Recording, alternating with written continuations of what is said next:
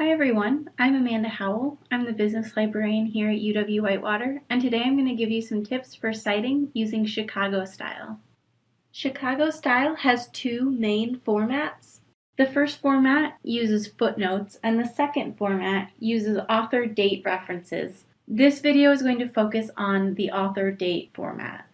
In this video, we'll discuss how to cite books.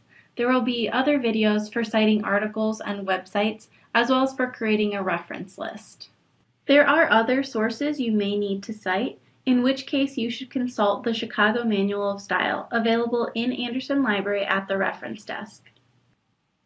It's important that you give credit to others for the work that they've done so you can avoid plagiarism.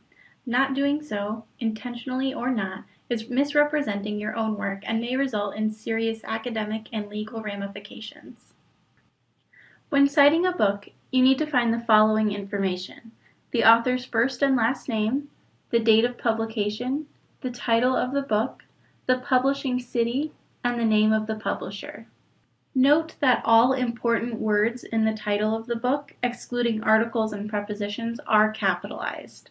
Most of this information can be found on the title page. Let's take a look at this book written by Lee Thompson. The book is called Creative Conspiracy: The New Rules of Breakthrough Collaboration.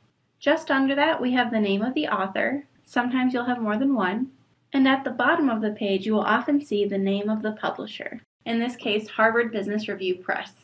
Just under that, we have the name of the publishing city, in this case, Boston, Massachusetts. Sometimes you will have more than one, and if that's the case, you'll just take the first one to use in your citation. The only element we're not finding on this page is the date of publication. So what we can do is go to the copyright page and see that it was published in 2013. Now that we found all the information we need, we can create our citation.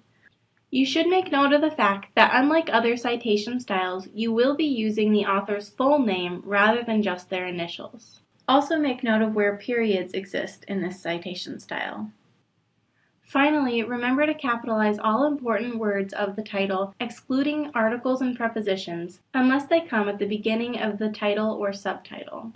In this case, the word "the" is capitalized because it is the first word of the subtitle. This page contains some other useful sources you might want to check out if you get stuck as you're creating your citations. Please feel free to contact me if you have any questions about citing sources using Chicago style.